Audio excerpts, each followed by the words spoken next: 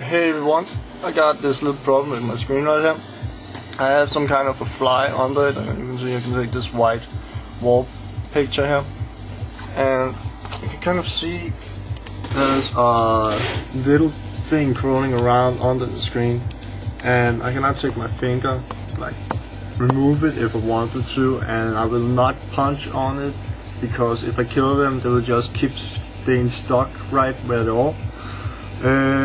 So I was kind of wondering if you guys notice how to remove them or something. So I cannot go ahead and right click and delete on them if I wanted to. It's kind of a big issue for me because I just got the screen like 3 months back.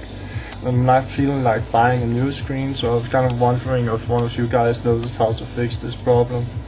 So please put a comment or make a video response if you have some kind of idea how to fix this little or solve this little problem.